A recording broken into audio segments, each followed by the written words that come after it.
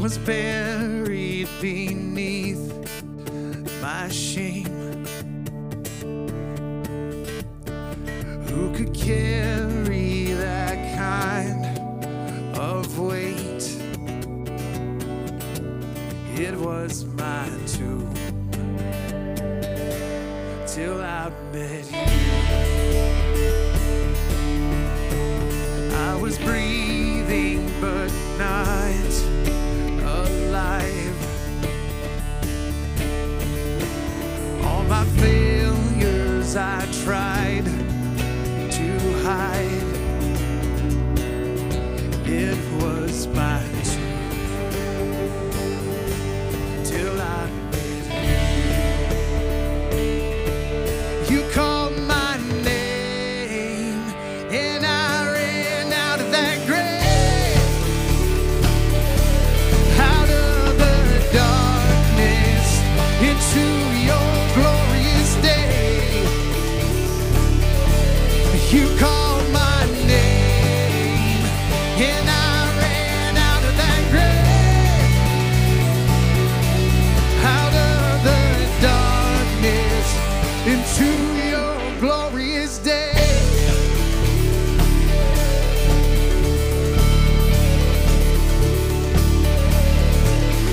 Now your mercy has saved my soul. Now your freedom is all that I know. The only knew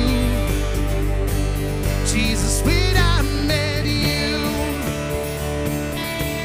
You called my name and I ran out of that grave, out of the darkness into your glorious day. You called my name and I ran out of that grave,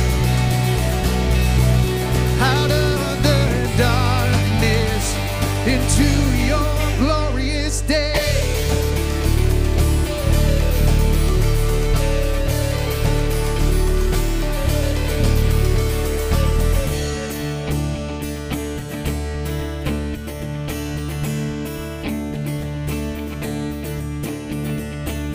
I needed rescue, my sins were heavy, but chains break at the weight of your mercy.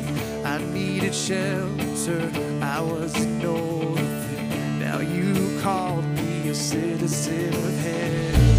When I was broken, you were my healing, now your love is the air that I'm breathing. I have a future, my eyes are open, but when you called my name, I ran out of that grave, out of the darkness into your glorious day. You called my name and I ran out of that grave, out of the darkness into your glorious day.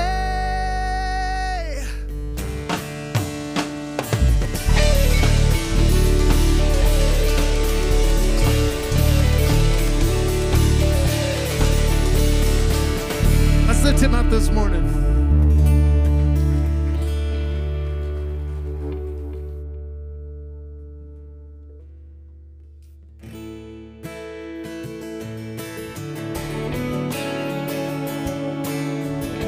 Whatever you're holding on to this morning, just give it to God.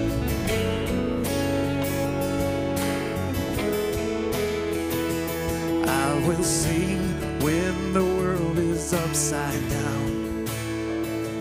I will sing though the troubles overwhelm. And I will sing when the reasons can't be found. And I will sing though my heart is on the ground. And all through the chaos, He will remember you are moving are good. You are the rest for the weary, the hope and the healer, the God above all things. That's who you are. You are the truth that is standing when the world is changing. You are forever, Lord of it all. Yeah, that's who you are. Ooh, that's who you are. Ooh, when I let go the treasures of my heart, I lay my tomorrow in your arms. There is peace like a river running free. There's a song that rises up in me. You are rest for the weary, the hope and the healer, the God above all things. That's who you are. You are the truth that is standing when the world is changing. You are forever, Lord of it all. Yeah, that's who you are. Ooh, that's who you are. Ooh, the one that holds my future. You are, you are, you are forever working all things for good. And my heart cries out declaring the truth of who you are, the Savior of my world. You are the rest for the weary, the hope and the healer, the God above all things. That's who you are. You are the truth that is standing when the world is changing. 'Cause you are forever, Lord of it all. Yeah, that's who you are. Ooh, that's who you are. Ooh, that's who you are. Ooh, that's who you are. Ooh, that's who you are. Ooh, you are forever, Lord of it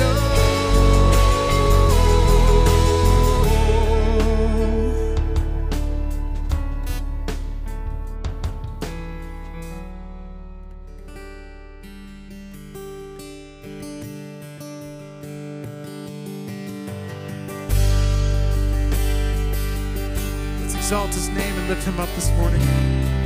Let's call upon him. Sing this with me. He is exalted, the King is exalted on high, and I will praise him. He is exalted, forever exalted, and I will praise his name. For he is the Lord, forever his truth shall reign. Heaven and earth rejoice in his holy name. He is exalted, the King is exalted on high.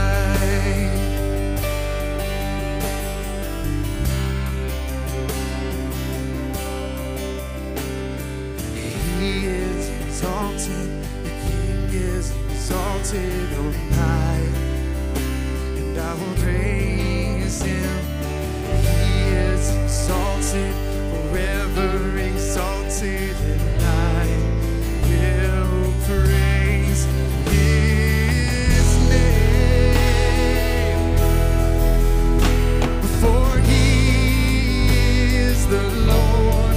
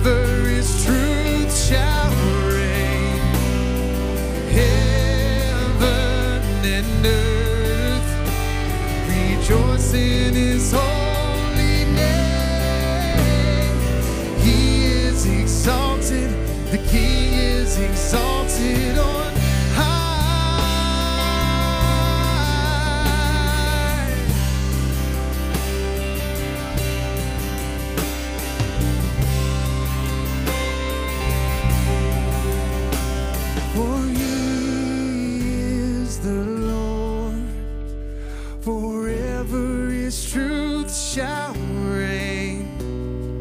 Heaven and earth rejoice in His holy name. He is the Lord. Forever His truth shall reign. Heaven and earth rejoice in His holy name. He is exalted, the King is exalted on high.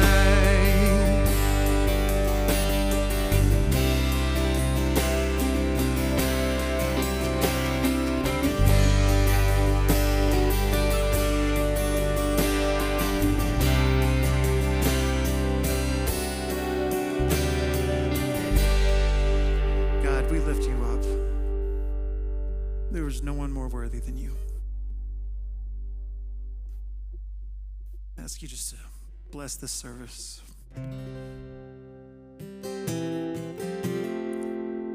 We're reaching out to you with hopes, healing, God, for the things you've done and things yet to do.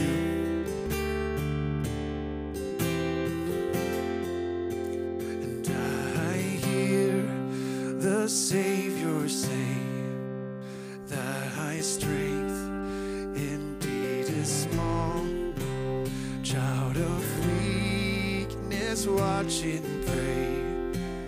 Find in me thine all in all. Just sing it out to him. Jesus paid it all to him I owe. Sin had left a crimson stain, he washed it white as snow.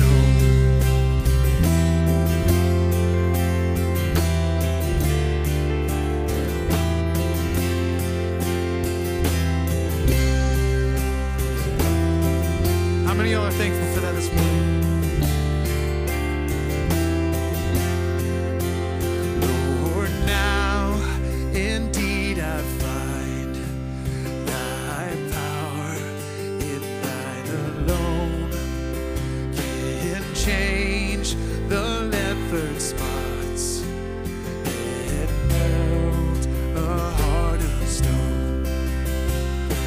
Jesus paid it all to him I owe. Sin had left a crimson stain, he washed it white as snow. Has washed away all my sins and all my shame. It's washed away.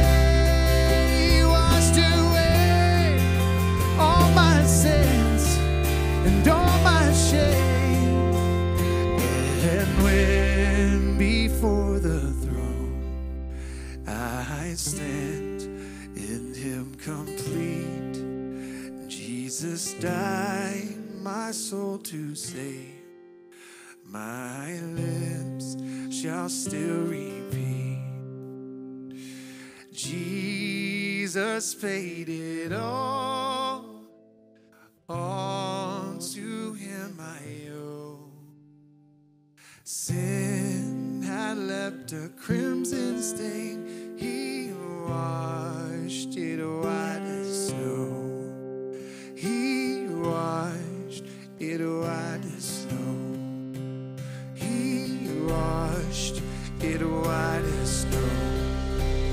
Oh, praise the one who paid my debt and raised this life up from the dead. Oh, praise the one who paid my debt and raised this life up from the dead. Oh, praise the one who paid my debt and raised this life.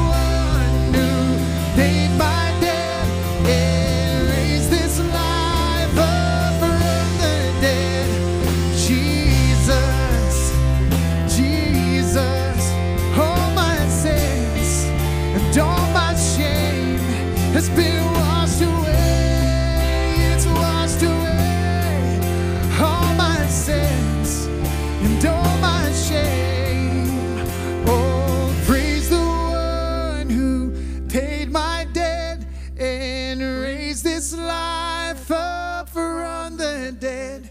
Oh, praise the one who paid my debt and raised this life up from the dead. Amen. Let's pray together. Father, we do thank you today that while we were dead in our trespasses and sins, that Jesus Christ came into this world, lived a perfect life, and then died in our place on that cross. And it's through him today that we have life, true life, that we've been raised from the dead, and now we live for you. And we are so grateful for that. And God, that is a debt that we could never pay on our own. But thank you that you provided the way through your one and only Son. God, we thank you for this new year as we launch into 2022. God, we know that the past is the past, and this is just a reminder today that every day with you is a brand new day. God, that the past is not something we are to focus on or to worry about. And God, even tomorrow, you tell us not to worry about, because you are a God that is on his throne. You are a God that is in control, and even though we don't know what the future holds, you do, and we can trust you. And so, Father, we look forward to going into this new year with the hope that we have in you and in you alone. So, God, I pray that as we worship today, as we study your word together today, that, God, we would be reminded of who you are. We'd be reminded of that hope that we had through your Son, Jesus Christ. And God, I pray that today we would be encouraged through your word. We would be challenged through your word. And God, I pray that you just help us to have hearts that are ready to receive what you have for us. God, thank you for this time of fellowship together, of worship together, and to study together. And thank you for your presence that's here with us. In Christ's name I pray. Amen. It's 2022, and we're here, and we made it. And so take a deep breath and thank you, God, we made it past 2021. Does anybody else feel like 2021 was a bad sequel to a movie, 2020? Wow, it was crazy. My 2022 started off a little hard. I lost my cousin that we were praying for. It was like 2:55 on the 1st, where it was Saturday. I was at the hospital with the family, and so it started off kind of rough.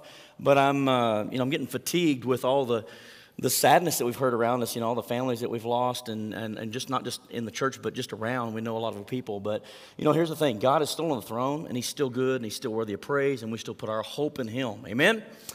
So let me just ask you this question. Does anybody feel the same way? I found these memes. I started kind of, towards the first of the year, I started seeing them pop up. And there's some of them I can't share with you from the pulpit because they were just kind of not appropriate, but they're funny. But there are a few of them that were appropriate, church appropriate, and I thought I would share those with you, and I wonder if you feel the same way about 2022. A little anxiety maybe going into a new year. Here's the first one. How many of you feel like that? We don't know what to expect. It's a little scary. It's like somebody just push it with a stick and let's see what's gonna happen. How about the next one? Here we go. Before I agree to 2022, I'm going to have to see the terms and conditions. Amen. Go ahead, the next one. I like this one. It's 2021 showing 2022 around the workplace. Went to the circus last year. Okay, go ahead. And oh, look, here comes 2022, right on time. I saw another one. It was a dumpster fire. My favorite one is this next one. It says, I hope someone is busy lunging. It used to say 2021, but 2022 before we all climb on. If you know what lunging is, a horse, breaking it, getting it warmed up. We don't want to get on that crazy ride. So anybody else feeling a little bit anxious about 2022? Let's just be honest.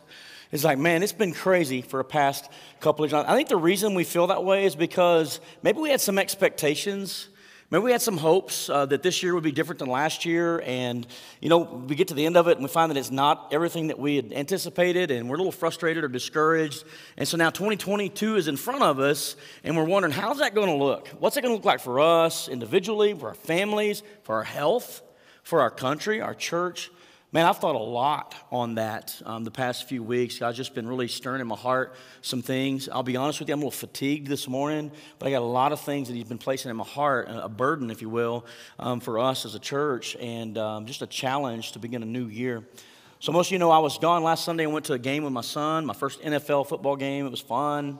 I really appreciated and enjoyed hanging out with my son more than I did the game, but the game was pretty cool. But we were in Dallas, and I'm pretty comfortable driving in Dallas, but there was one point where it was heavy traffic, and Tanner's driving, and I've got my phone with a GPS on, giving me directions, and so I'm looking at it, and I feel like I'm pretty good co-pilot, and I'm like, okay, you need to turn right about 150 feet, something like coming up, and he turned, and I got it wrong.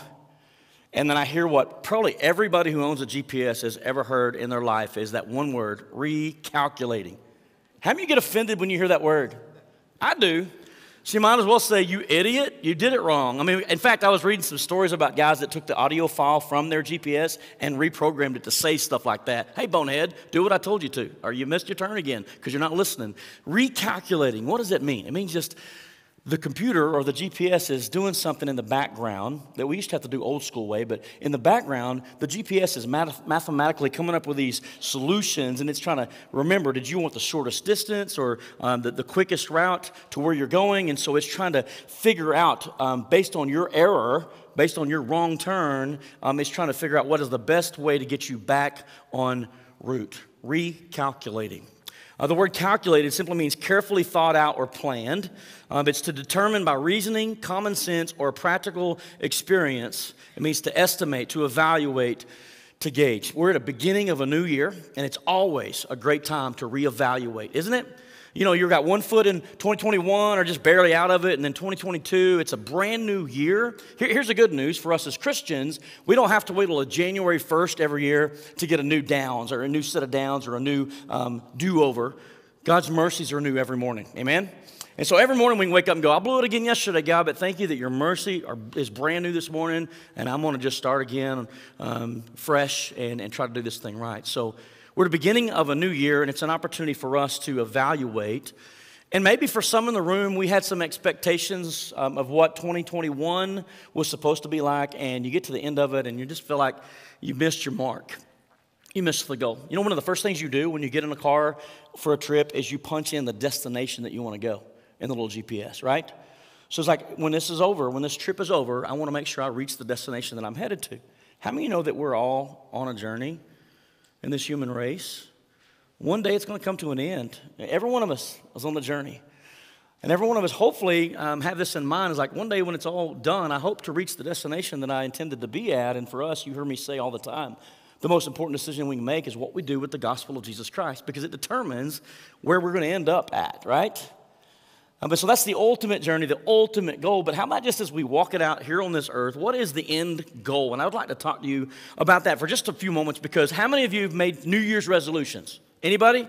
Is that a thing of the past? There's a few, right? Let me tell you what mine is. I have determined that I'm no good at it. The resolutions, in fact, mine was, I think 2 years ago, I'm going to get a gym membership. I think I've been to that gym 5 times in 2 years. I'm paying money to not work out.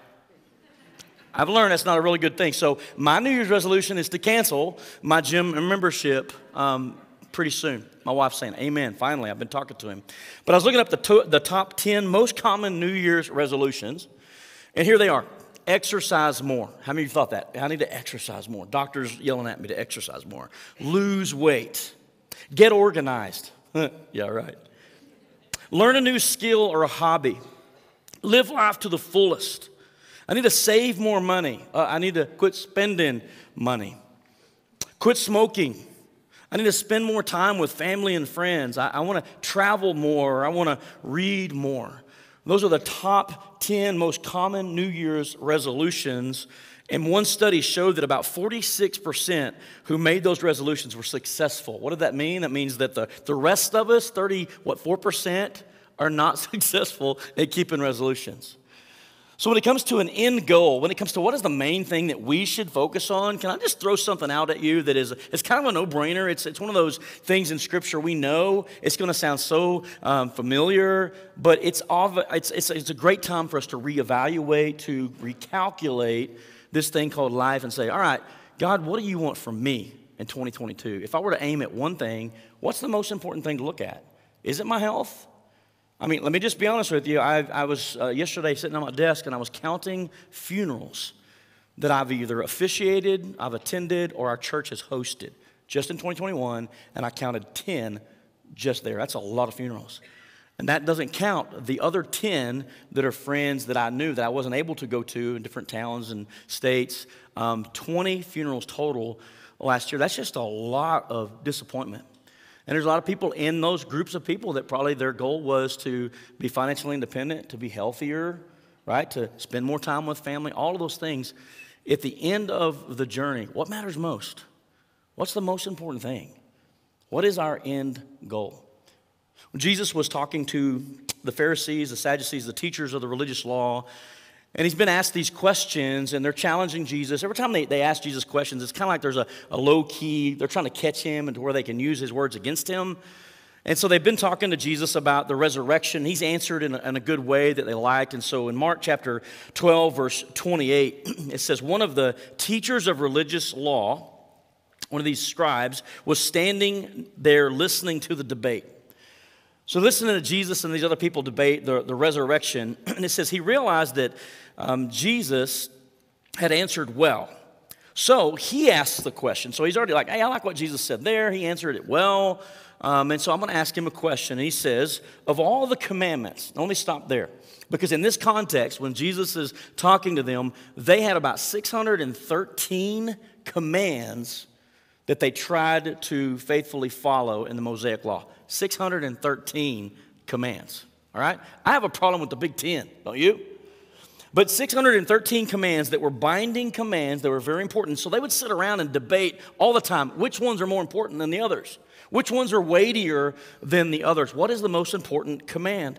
And so they had like 613 total, 365 negative commands and 248 positive commands. But all these commands, and this guy steps up and asks Jesus, of all of those commands, which one is the most important? Which one's weightier? And Jesus replied, the most important commandment is this.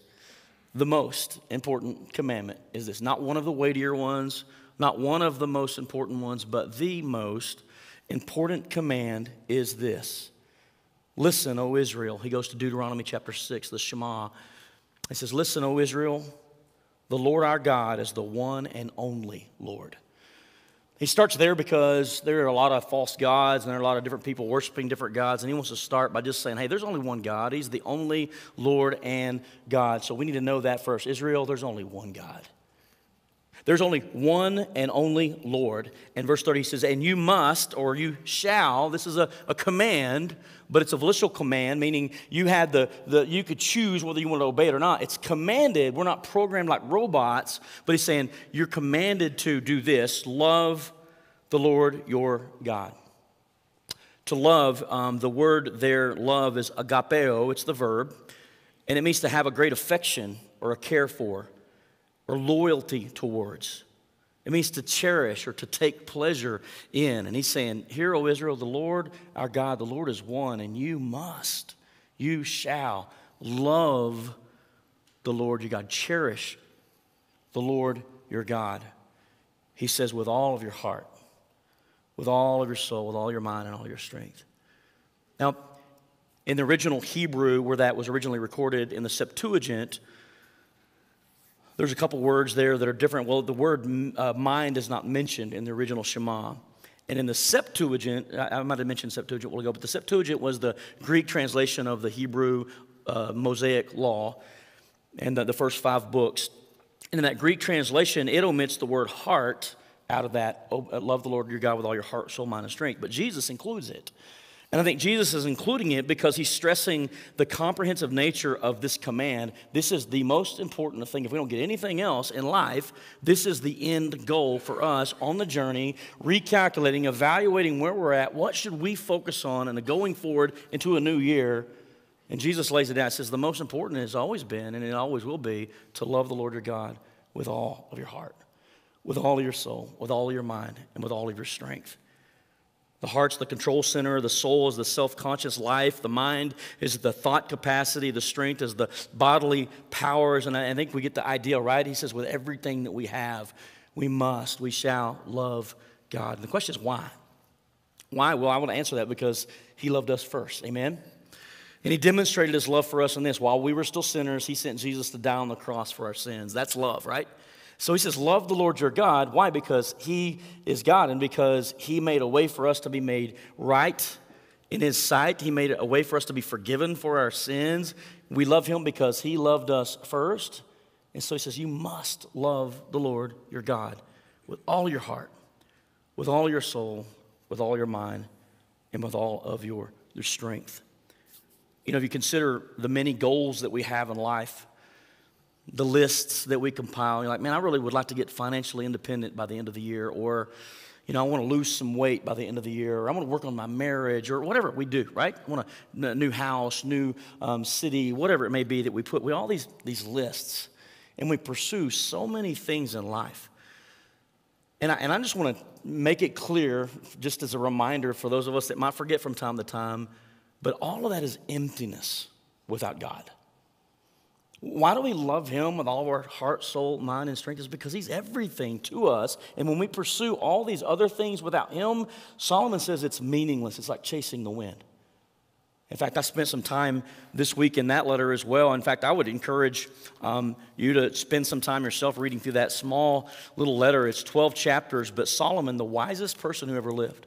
Here's his backstory. He's the son of King David. David was a successful king, and God gave to him a son, Solomon. And Solomon is now in control. David has moved on, and Solomon is the king. He's in charge. And he's asleep one night, and the Lord visits him in a dream, and he says, Solomon, ask for whatever you want, and I'll give it to you. 1 Kings chapter 3. He says, what do you want? Solomon responded, hey, you've been so faithful to my father David, and these people of yours are great people, and I need wisdom and understanding so that I might be able to lead them in a way that's pleasing to you. Of all the things that he could have asked for, he asked for wisdom. He asked for understanding. He goes on to say that God said he was pleased for what Solomon had asked for, and he said because of that, he gave him all the wisdom, and we know from history that he was very wise. He gave him all that, and he says, in addition to that, because you did not ask for wealth and long days and death of your enemies and all that stuff, I'm going to bless you. And so we also know from history that Solomon was an extremely successful king. He had it all. He had all the money. He had all the pleasure. He had 300 concubines. I mean, I think he had pleasure wrapped up, right? Some of us would say that was stupidity, but he had all of that. He had all kinds of wealth. He had all kinds of things he produced with his hands, his building accomplishments. And so in Ecclesiastes, he writes this letter at the end of his life. Now, he's old. He's very wise. He's got it all. He's had it all. And he's looking back almost reflectively at life under the sun from a human perspective. Without view of God, this is the human perspective of life, everything under the sun. And here's what he says. When it comes to wisdom, he said, I devoted myself to search for understanding and to explore by wisdom everything being done under heaven. He ends up saying it was meaningless, like chasing the wind. He says in chapter 2, I said to myself, come on, let's try pleasure. Let's look for the good things in life. And so he started considering all the pleasurable things. And he said, it was also foolishness, or it was a chasing the wind, meaningless. He said, I tried to find meaning by building huge homes for myself and by planting beautiful vineyards and gardens and parks and filling them with all these fruit trees and all that stuff. He says it was meaningless. It was like chasing the wind. He talked about all the accomplishments that could be made. He considered those things, and he said it was futility, or it was meaningless. It was like chasing after the wind. All the labor, he goes on and on and on. And he says all the things that are going on under the sun, if you could have it, I had it, Solomon says. And when reflecting on all those things, without God, it is meaningless and empty. Can I get a big amen on that? Can I just tell you, church, life without God is meaningless and empty. In fact, Solomon goes on, and here he says, God has placed eternity in the hearts of every man. What that means is there's like this God-shaped hole in every one of our hearts. And we try to fill that. It's like I get pleasure, I get fulfillment out of filling it with stuff and with the different things that we look at from the world's perspective. And Solomon's already been there, done that. And he's saying, hey, listen, it's like chasing the wind. It is meaningless. And he gets to the end of his little letter, and he says this, here is my final conclusion.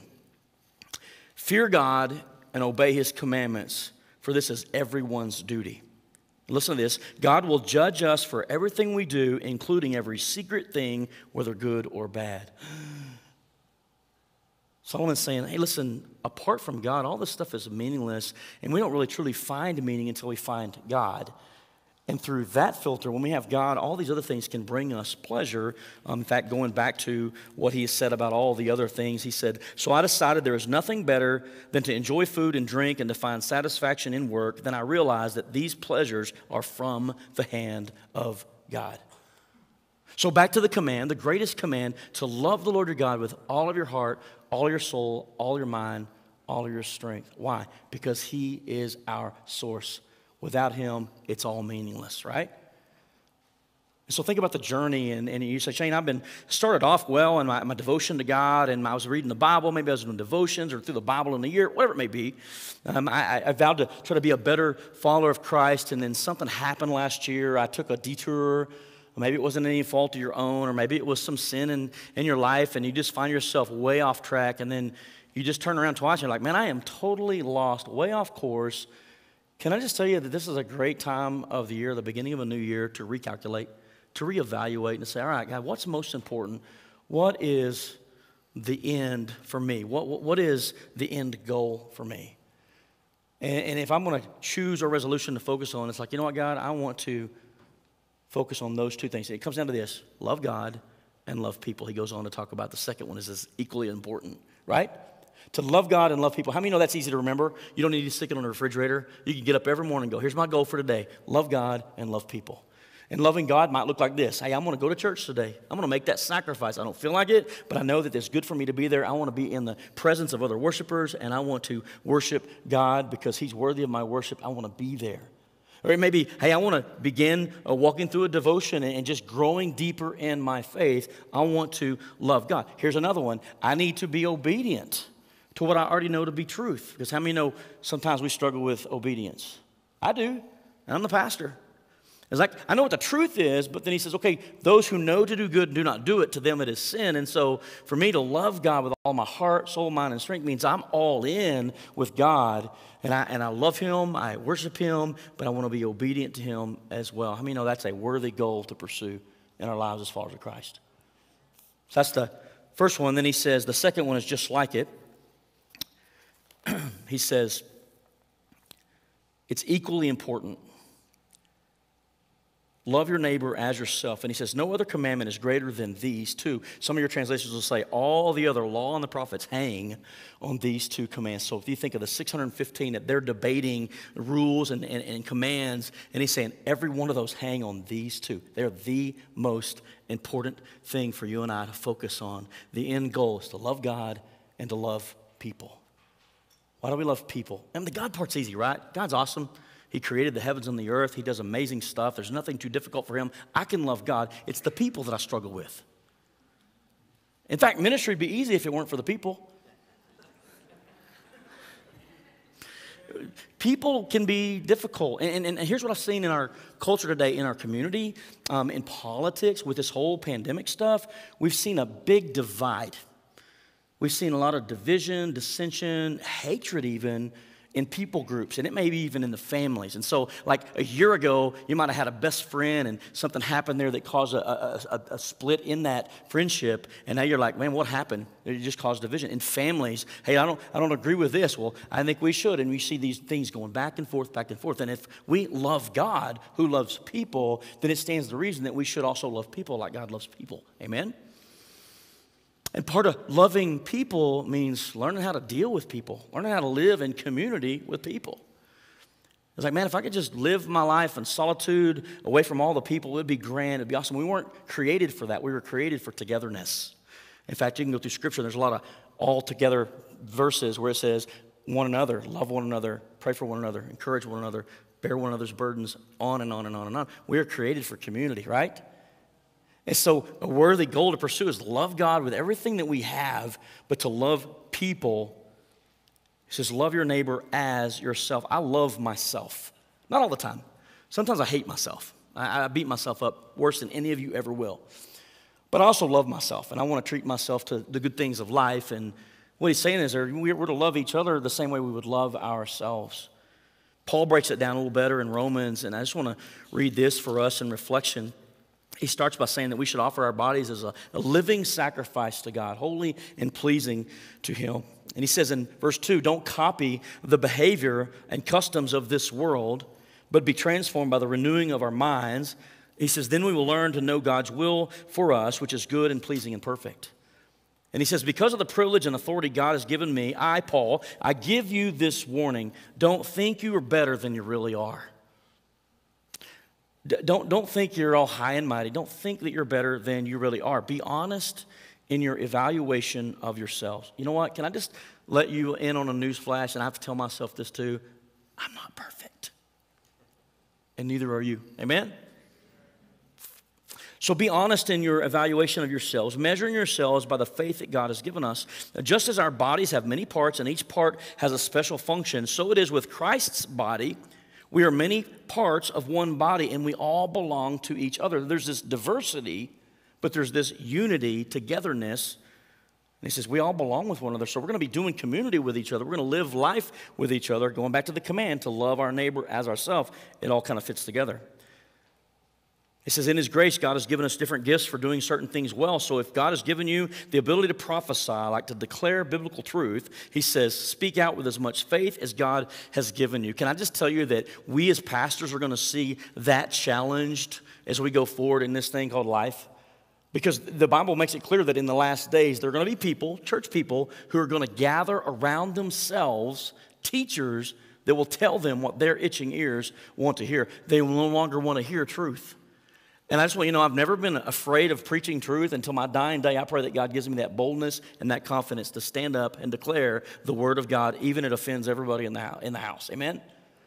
I don't want to be, I would rather be obedient to God than to be a man pleaser and be disobedient to what God's called me to do. So if my gift is to declare biblical truth, by golly, I'm going to do everything I can in the power that He gives me. Amen? And so should you. He says, if your gift is serving others, serve them well. If you're a teacher, teach others well. He says, teach well. If your gift is to encourage others, how many know we could use some encouragement in today's country? There's so many families that are going through it, and I just find myself, and just being honest and transparent with you, I feel like the tanker truck that goes around to all the stations and fills them up, and sometimes if you're not careful as the tanker truck, you don't go back and get refilled yourself. You're running on empty. And there's been so much need, so much heartbreak around me and just families that I find myself continually ministering. And I want to encourage them because I know there's power and encouragement, and we just need that so much. Amen? But so do we as pastors. We as leaders need it as well. And so if your gift is encouragement, then by all means, pick up the phone and encourage. I'm not saying that, it's going to be weird if 20 people call me after church. I'm like, yeah, I totally told you to do that. But, make it less, conspicuous. But if your gift is encouragement, it says encourage one another.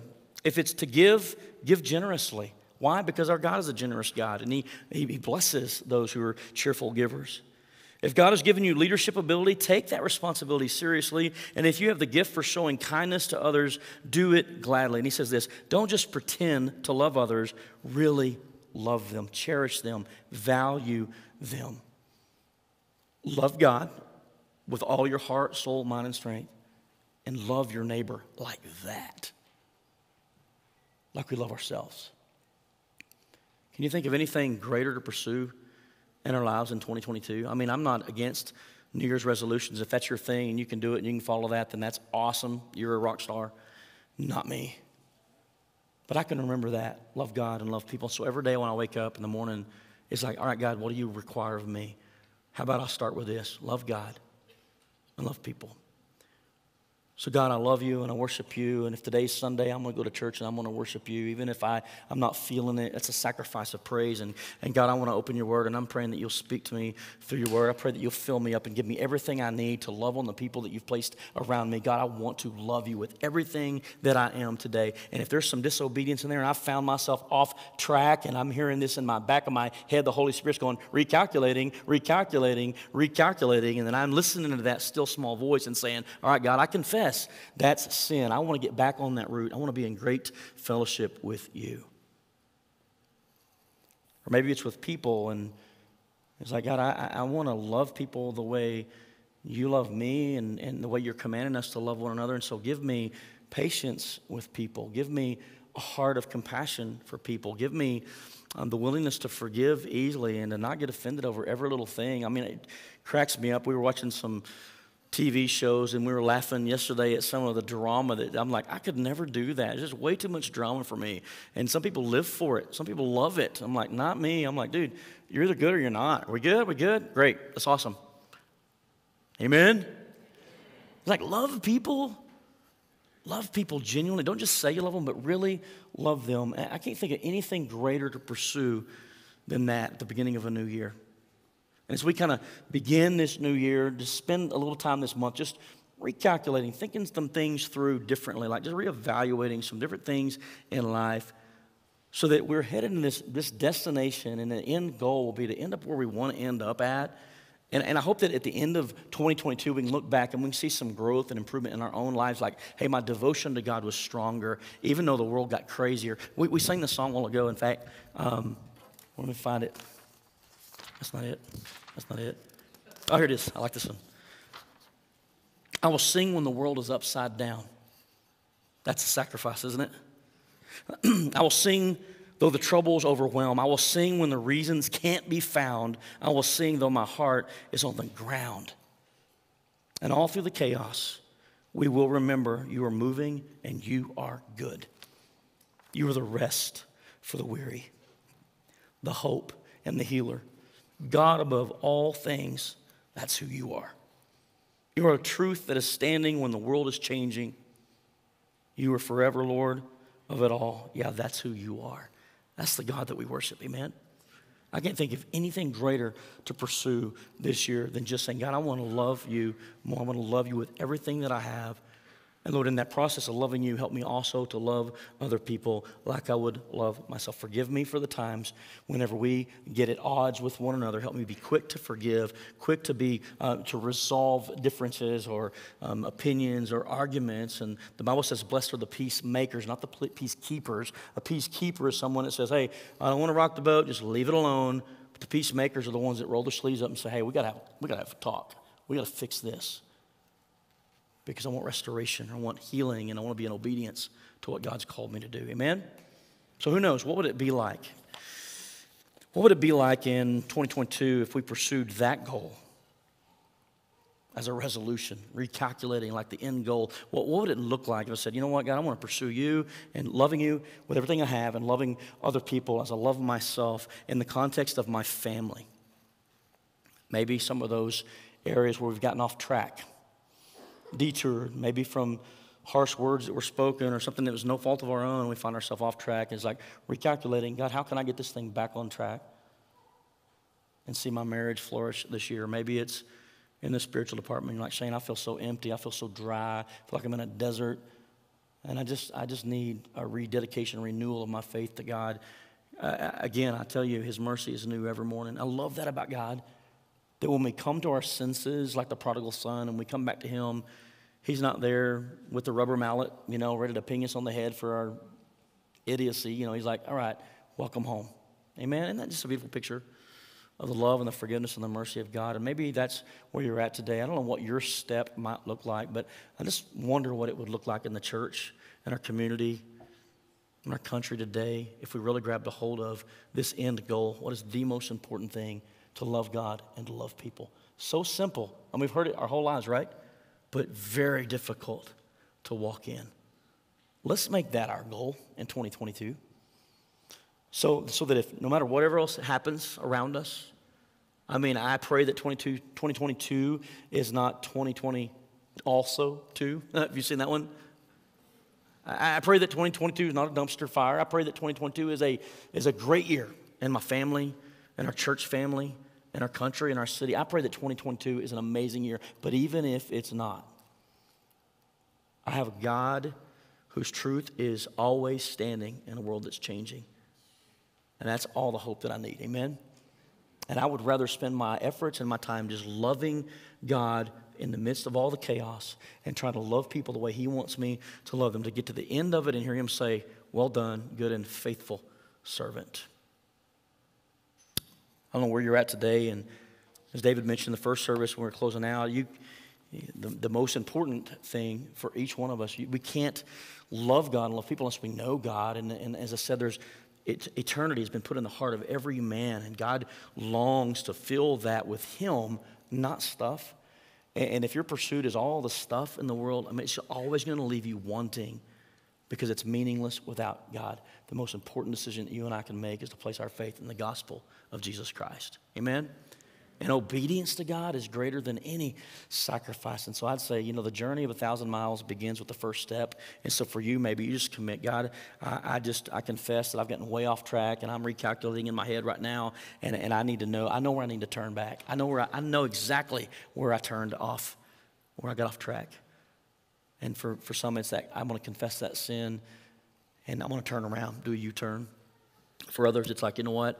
I want to get recommitted in my faith, in my church attendance, and reading the scriptures, and because I know God's worthy and He sustains us. And man, there's nothing more worthy to pursue than the God that makes it all possible. Amen? He's worthy. Let's pray. Father, we thank You for this morning, and Lord, by way of commitment in a new year, I just, Lord, I humble myself before You. I know, God, that I don't have it all figured out, and there are many times I scratch my head and wonder, what was I thinking, and how did I end up here when I had great intentions at the beginning? Lord, I know I'm not alone. I know that all of us struggle at some point this way. And so, God, at the beginning of a new year, I just want to commit that year to You. Lord, personally and on behalf of this church as a pastor here at Living Water, I want to commit this year to You. Lord, let it be a year where we don't focus on the temporal things that one day will burn or one day will just be totally gone, but we look to the eternal, the ultimate end goal. Lord, that one day the journey will be over and we'll be in Your presence, and it will not matter at that moment what we went through on this earth. It will not matter what money we had or what successes or pleasures or all these things. It's all meaningless without You. So, Father, I pray that if there be anyone in this room that has not placed their faith in You, that today would be the day that they trust in You for salvation. Lord, and for the others, I pray, God, that You would just put in us a desire to seek You more. Lord, to love You with everything, not just on Sundays, not just when it's convenient, but with everything that we have. And Lord, that is also reflected in our obedience to what You tell us to do. Lord, showing our love and commitment to You. God, I pray that we would up the commitment in that area with You. And God, that we would be intentional, Lord, in relationships, the people that You put around us, the people that You love that are created in Your image. God, I know that for some it's a very difficult hurdle to cross when they've been hurt and offended. But God, I pray that this will be the year of restoration, that this will be the year that we can say, hey, listen, I know we disagree, but can we agree to disagree? I love You more than I love being right, than I want to be right. God, I pray that You would just give us a heart to be compassionate to those that are going around, they're going through difficult seasons in life. God, that we would be compassionate to show them love and encouragement and help and serving. Lord, that we would genuinely love them like we would love on ourselves, that we could just show some obedience in 2022 towards this end goal of loving You and loving people. I can't think of anything greater to pursue in a new year. So, Lord, would You please help us in that end, that You'd bring conviction where we need conviction, that You'd bring, Lord, the opportunities our way to maybe close some of those gaps and to restore some of those broken relationships that need to be mended. And Father, at the end of the day, we want Your name to be glorified. We want You to be honored in our lives. We want to live this life worthy of the calling that we have been called to love You and love people. That's our desire this morning, and we humbly ask it in Jesus' name. Amen.